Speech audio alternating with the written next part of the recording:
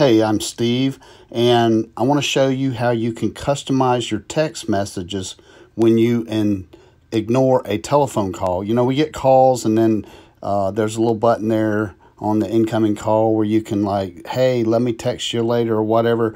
Well, did you know that you can actually customize those text messages? I'm going to show you how real quickly.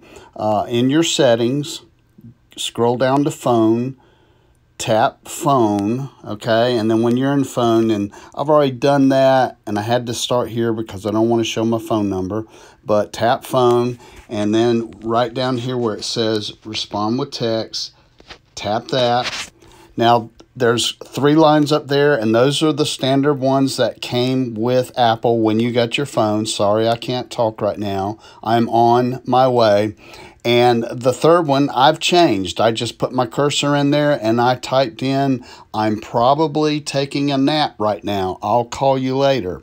On each one of those, you can change that message so that when you get an incoming call, you will see your custom text message and you can tap it to send to that caller. So that's how you customize a text message when you want to ignore a phone call.